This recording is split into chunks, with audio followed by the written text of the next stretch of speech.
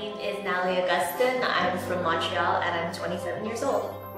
Well, I was 23 when I found lumps in my left breast, but because I was so young, I didn't really think anything of it. Neither did my family doctor. She said that in your 20s it's normal to have bumpy breasts because of fat, fiber, and hormones.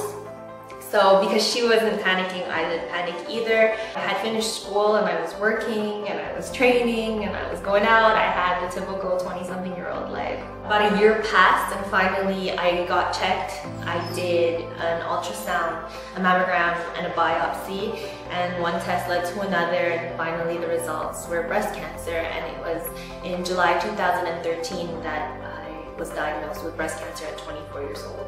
In your 20s, you know, you think you're invincible, you don't think these things can happen to you.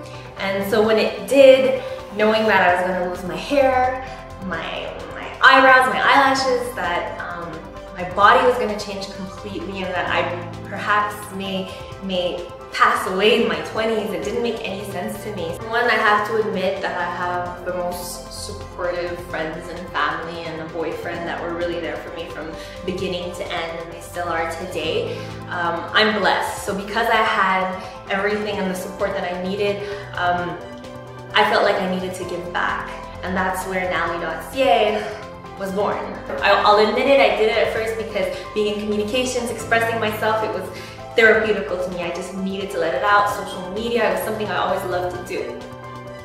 But then, when I realized I launched it, I was receiving messages from other women from all around the world who also had breast cancer at a young age, who thought that they were alone, and they would simply say thank you for inspiring me to never give up. And it was from that day forward that I realized my purpose was really to help others through this experience. So by me blogging and sharing my experience, and it was almost like I could be there for them from afar. So I think that's how I coped. Helping others was really my therapy. I'm really honored to be the honoree for Taste for Life. It's amazing to be recognized for all that I've done. With all the donations raised at Taste for Life, I get to choose the project where the money is donated. And now I have this amazing opportunity to give back. So to me, it makes everything that I've ever been through worth it. I think my mission of being so open about my diagnosis and my journey is really to prove to others who are fighting cancer or families who are going through cancer at the moment, is just to prove to them that there's hope.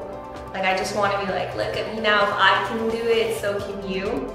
And the importance of really just living life to the fullest.